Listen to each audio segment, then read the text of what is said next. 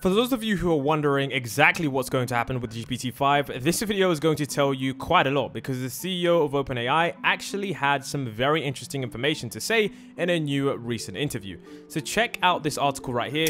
You can see that the CEO has confirmed that GPT-5 is not in training and won't be for some time. So let's take a look at the clip which surfaced online, in which he details the exact details of how they are training GPT-4 and exactly when we can expect GPT-5 and if they are going to be training this model anytime soon. Like most technical nuance about where we need the pause. Like, it's actually like OpenAI, an earlier version of the letter claimed that OpenAI is training GPT-5 right now. We are not, and won't for some time. So in that sense, it was sort of silly. But we are doing other things on top of GPT-4 that I think have all sorts of safety issues that are important to address and were totally left out of the letter.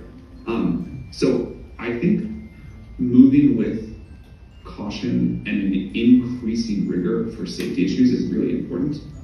The letter, I don't think, is the optimal way to address it. All see that the OpenAI CEO Sam Altman clearly discusses the role that GPT-5 will play in the next level of AI evolution, and he discusses that he needs to make sure that this AI is actually going to be released safely, and that is of course something that was brought up in this recent letter. Pause giant AI experiments, an open letter. We call on all labs to immediately pause for at least 6 months before training of AI systems more powerful than GPT-4. You can see as of recording this video, it has around 27,000 signatures. Now, the reason this has actually drawn up the attention of many world leaders and policymakers is because many influential people such as Elon Musk have decided to sign this letter and publicly state that GPT-5 is likely to be somewhat dangerous if there aren't certain protocols in place before it is released. Hence the reason for this pause in AI. So of course, we now know that Sam Altman has responded to this by stating that GPT-5 isn't even being trained at the moment and won't be for some time. Now, of course, we know that in the letter, it states that we call on all AI labs to immediately pause for at least 6 months the training of AI systems more powerful than GPT-4, but you have to understand that many people haven't even caught up to GPT-4, and GPT-4 hasn't been fully rolled out yet. We're still missing many features such as the larger token size window and of course the visual multimodal feature, which was teased in the upcoming trailer.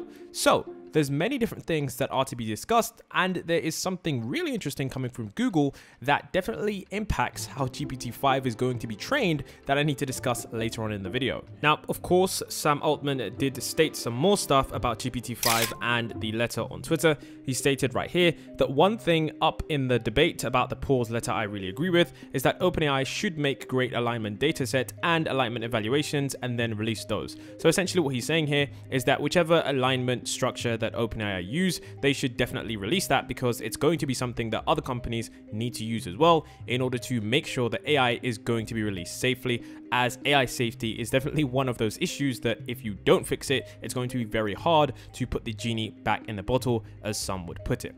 Then of course we had Greg Brockman talking a lot about GPT-4 and GPT-5 in terms of how training times are actually done. So he said the underlying spirit in many debates about the pace of AI progress is that we need to take safety very seriously and proceed with caution.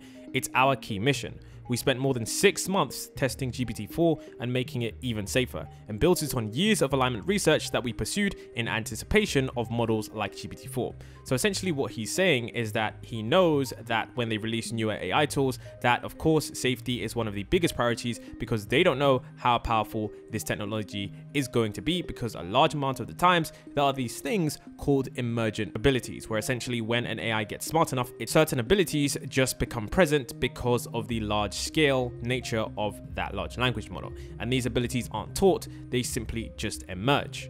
And of course, if you have abilities that do emerge, you're going to have to ensure that there is a long, rigorous process in which you ensure that the AI is completely safe before it is released into softwares like ChatGPT or many different API tools which use the open APIs, large language models, to run their different businesses. If you were confused by my description just there, take a look at this definition. An emergent ability is a characteristic or skill that arises spontaneously from the interactions and complexities within a system, rather than being explicitly programmed or designed into it. Now, I watched 2 videos that were very interesting about the dangers of this, and I think you should take a look at a few clips, because if you understand exactly the examples that we've been seeing, you'll understand why a a pause on GPT-5 may be necessary to understand and make sure that these models are 100% completely safe. These models have capabilities we do not understand how they show up, when they show up, or why they show up. Again, not something that you would say of like the old class of AI. So here's an example.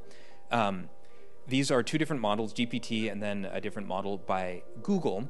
And there's no difference in the models. They just increase in parameter size. That is, they just get bigger. What are you ask these AIs to do arithmetic, and they can't do them, and at some point, boom, they just gain the ability to do arithmetic. No one can actually predict when that'll happen. Here's another example, which is you train these models on all of the internet, so it's seen many different languages, but then you only train them to answer questions in English. So it's learned how to answer questions in English.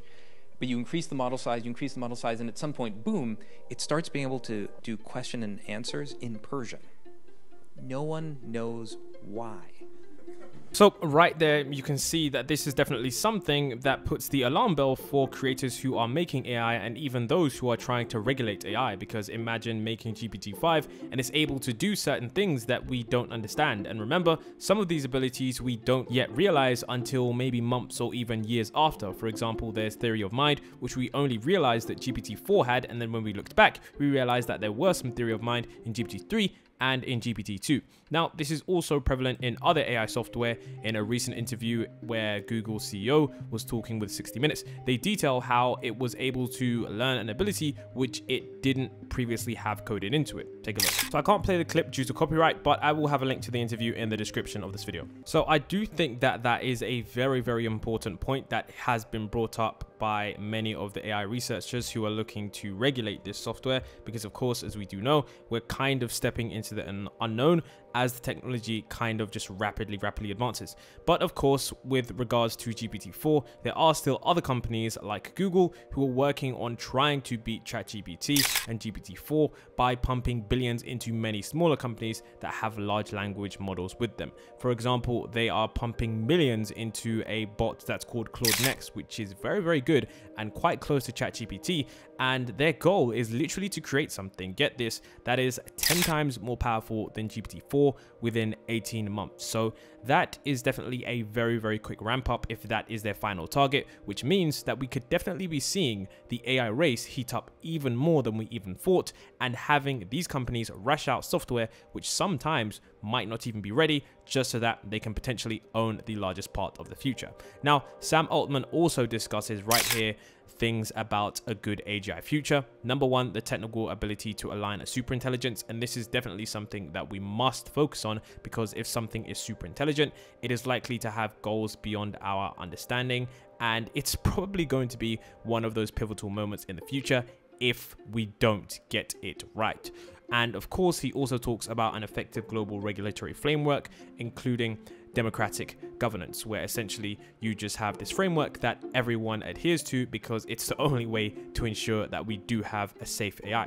So let me know your thoughts on this. Do you think GPT-5 is going to be coming quicker once OpenAI realize that Google are starting to invest more in other companies to outpace them, or are we going to be seeing a slowdown in the release of AI products? Now, something that I did forget to mention, and this is a very large point, is that GPT-5 is going to be released incrementally, meaning that there's going to be subsequent updates every single month or every single couple of months that will lead to the eventual version of GPT-5. Now, the reason they did this is because they want to address the safety concerns and continuously enhance the AI model rather than one big rollout, which could present a number of different issues. So definitely a really nice change.